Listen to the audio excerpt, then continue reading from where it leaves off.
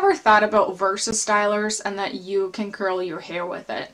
I don't know, but once I got my hands on it, I thought this is pretty dope. Hello beautiful people and welcome back. I have had so many requests doing a video on how to curl your hair with a VersaStyler, and my first video have gotten 1,000 views, which so surprised me because I didn't think that was gonna be super big, but it ended up being huge. So today I will show you guys how to curl your hair with this. Hopefully I could get some type of curl because my hair is shorter like you see. Yes, I did do my hair at home. I bleached it myself. I am a cosmetologist, so I know what I'm doing. If you'd like to see that, I'll put it in the description so you guys can go check that out.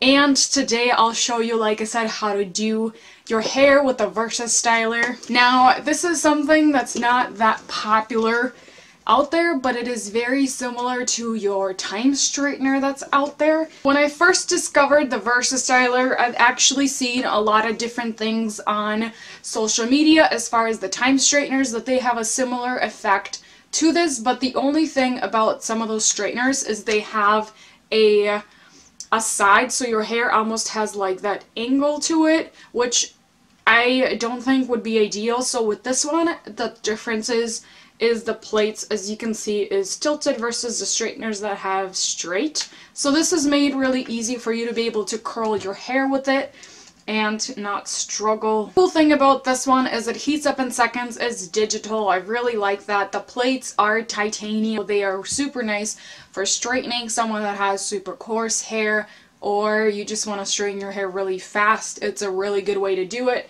Now, for my hair, hopefully I could do this because it's a little dry from yesterday. It just needs a few masks. It's not really damaged at all, which kind of surprised me, but kind of not, because I haven't really bleached my hair in such a long time.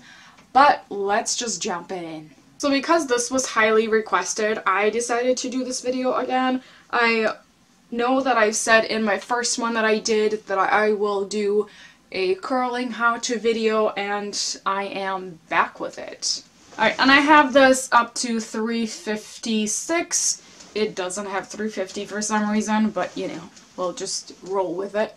I haven't been this blonde in such a long time, but I really like being this bright. And I know for some this might be too of a golden blonde, but I actually do really like it because it's very bright. But normally, because my hair is so short, I don't really curl like the very bottom pieces of my hair because I can't really get it to curl. It's just too short for that. But I will mostly curl the very top, and it normally just blends with the rest of the hair. So let's give this a try because I don't know if it'll work on my short hairs. I've already prepped my hair with a heat protectant so we don't end up burning our hair. So the first thing, like I was saying in my other video when I showed you guys how to curl your hair with a straightener, this is going to be a similar effect but less work to be done for you. So you want to have your elbow up and kind of have your hand out like this and curl it. You can do it this way as well, but I feel like that makes it harder. It doesn't give you as much control of the actual straightener.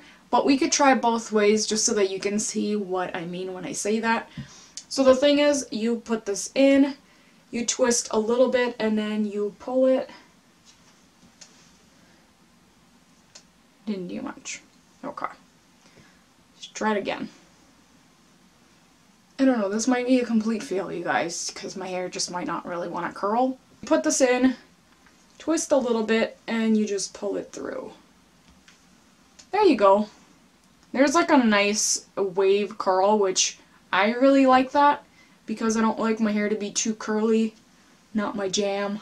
With this, it just made it really easy that you would put your hair and then just twist a little bit and then you pull it through and it should give you a really nice curl. So let's do this again. I'll turn around.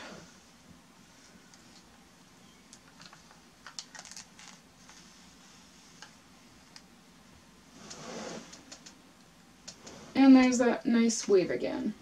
Now this would be more ideal for super long hair or just longer hair than mine because I feel like it makes it super hard for me to even get the curl because of how short my hair is. Let's try it this way. See, I can't even do it.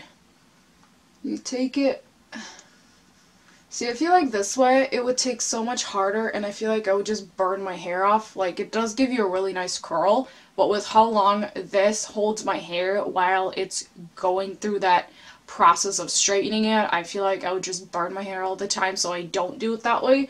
But the curl might turn out a lot better. You just like to do it this way.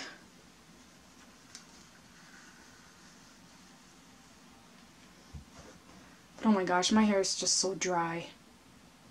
But you're getting, you know, really pretty curls. I do really like the way it turns out. Normally, I don't do my hair with the straightener because I just feel like it's a lot more work for me. The faster you go, the looser the curl. But the slower you go, the curlier the curl. Just like with the other straighteners, what you want to do is, because it is already positioned to be tilted, all you do is put it in. You twist a little bit and then you pull it through. And then you get like a nice loose curl. If you just do like halfway, then it'll give you a loose curl. But if you do it all the way like you would with a straightener, then it gives you more like a curl like this. You do have a lot of more flexibility to work and see which curl you personally want to create. I feel like this is literally a repetition of my other video that I did for you guys where I curled my hair with a straightener that I honestly feel like is less work. But with this, you could still do it the same thing. See, my hair is just not curling because my hair just doesn't work too well with these things. But it should curl your hair because I've done it on other people. So you put this in, you want to twist it and then pull it through. And I'm just going to do it slowly. There we go. Now we're talking. So we put it through, twist it, and pull. I think it's super easy to be able to curl your hair with this. Now, because it's not like crazy smooth, you might have a little bit harder over time that it might pull your hair. If your hair is pretty dry like mine at the moment, you might have a harder time doing this to your hair. That might be the reason why my curls on this side are just turning out completely. So let's do it like this. I feel like I'm ripping my hair like that. Now, the one thing that I'm noticing is if you are doing it this way, the curl is a lot more defined like this. And when you're doing it from the top, it's going to be way more relaxed like this and probably will fall out in a little bit. So you guys get the idea of how to do this. I mean, I'll do it again. So you put it through, you twist it, but I feel like this way it's kind of pulling on my hair a little bit. But there you go, you get that nice curl. I think this is pretty simple to do. It will just take you guys practice because it's not something you learn overnight. And you just gotta be careful not to like burn your fingers while you're doing this. There we go. Now we're creating some curl. I feel like with this, it's much easier to do it this way, but you just have to be like fast enough to be able to pull your hair through. Otherwise, you're just gonna burn your hair. I don't know.